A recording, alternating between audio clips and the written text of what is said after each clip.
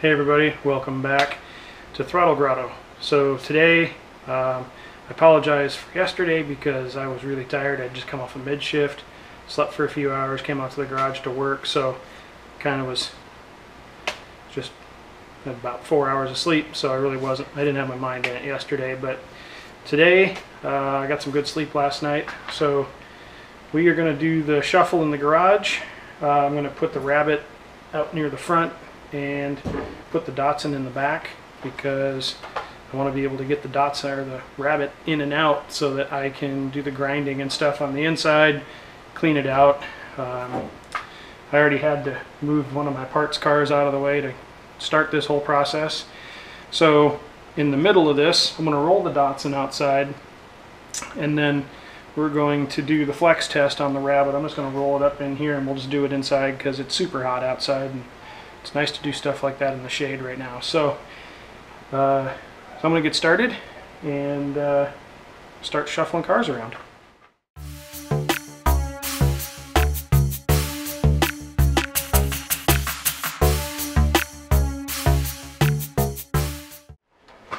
That looks like a good place as any to do it. So next thing I'm going to do is set stuff up and then we'll get started. Alright, so time to get scientific about this. So all I'm going to do is I'm going to tape this ruler, this little plastic ruler, I'm going to tape it right to the side of the car with some blue tape. And we're going to measure how far the door gap changes when we jack the car up. Like I said, really scientific about, but it should give us some idea if we're making the car flex less.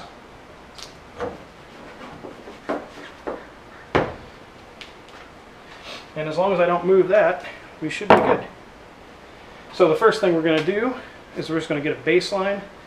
I'm going to jack the car up at the corner, up in the front here. So the whole thing will flex. And then we'll be able to see how much it flexes initially. And then we'll go inside and put in the braces and see if it reduces the flex.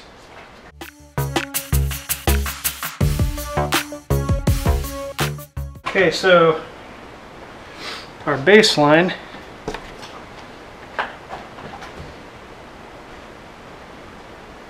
starting out at a not show winning 7 millimeters of door gap.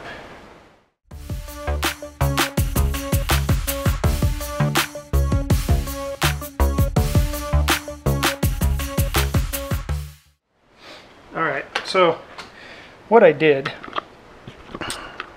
I'll bring you guys over here to show you, and it's really hard to get a measurement with this type of system, but what I did is when the car was jacked up, I put this piece of blue tape where the door lined up at the bottom of the ruler here, and straight on you can see there's maybe a ½ mil difference there between when it was jacked up and when it's on the ground.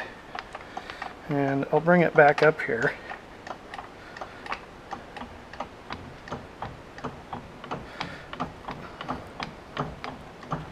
You can see that door gap increasing there a little bit. Now that there's a little better point of reference than just a ruler. So you can see it came right up to where that tape is. So we're looking at, when the car's jacked up, about a ½ mil of deflection in the door jamb. So I'd say that's significant. So what I'm going to do is put these braces in. I'm just going to try clamping them in for now. Put a bunch of vice grips on them to hold them in place. see if that makes a difference. They are going to get welded in, but I'm just going to try clamping them in to see if it helps. So we'll be back in a minute.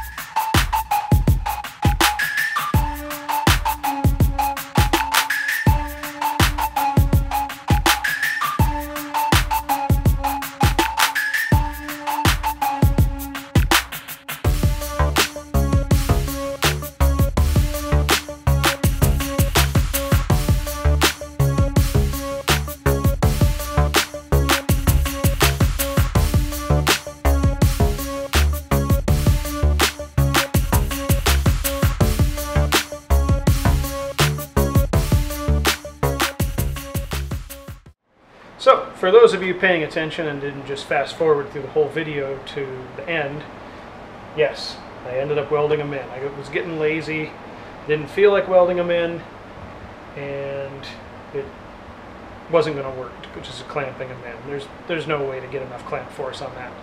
So, I welded them in. They're in, they're part of the car now, they're going to stay there forever until somebody, I don't know, wants to cut them out.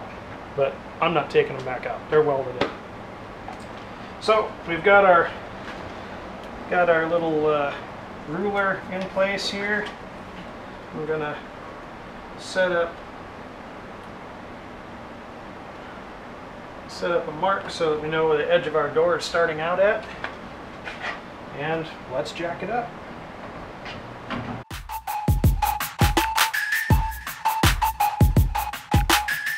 Well, I'm going to say that is a success. That we have reduced the flex in the body by installing those. And blue tape doesn't lie. I don't know, I guess. But it's exactly on the door, right at the bottom of the ruler there, where it was before I started jacking it up. So we now have proof that making those reinforcement plates to go in that area where the door underneath the rear windows and welding them into the car really helped stiffen this body. I think there's some other things that we can do to help tighten up this old car and make some more reinforcement plates to go in other places. But we've taken at the door with, obviously, like jacking it up and putting it all up, all the weight on one or two wheels is an extreme scenario, but there's a lot of forces when you're driving a car, and if you're driving a car hard, it does put a lot of stress on a car. And ideally, with newer cars, especially with the higher strength steels and all that stuff, it's those forces are designed in with computers.